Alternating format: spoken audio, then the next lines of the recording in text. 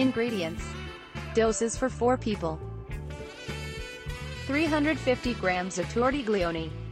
100 grams of dried lentils. 1 bay leaf. A carrot. A small onion. 2 ridges of celery. A clove of garlic. 4 tomatoes. 4 tablespoons oil. Pepper. Salt. Preparation.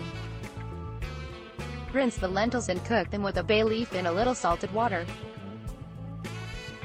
Chop the carrot, onion, celery and garlic. Blanch the tomatoes to peel them easily. Remove the seeds and cut into cubes. Heat the oil in a saucepan and brown celery, carrots, onion and garlic.